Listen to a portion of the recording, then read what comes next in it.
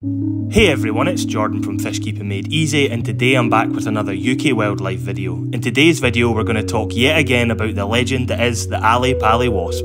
Now, the Ali Pali Wasp made a couple of appearances in 2022 at the World's Darts Championship, and with these majestic appearances we have historically witnessed some good luck to those who embraced the Wasp. But this time around it wasn't the darts but the snooker.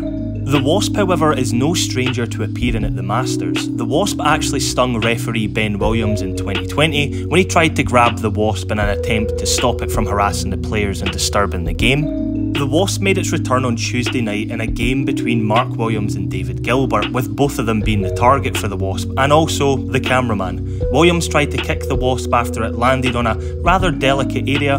Gilbert claimed he wasn't scared of the Wasp, but from his reaction, I think he might have been. So why are we seeing so many of these incidents at the Ali Pali? Now, wasps don't die in the winter due to the cold, it's likely more due to a lack of food. The queen tends to hibernate and starts preparations for next year's colony.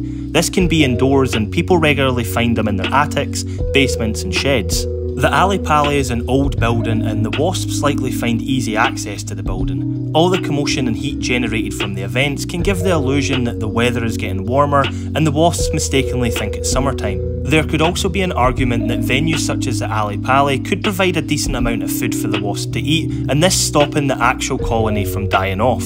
So what's your thoughts? Should the Ali Pali get some better pest control, or is it all just good entertainment and publicity for the events? So as always, thank you for watching. If you enjoyed the video, please like it, subscribe to the channel, and I will see you in the next one.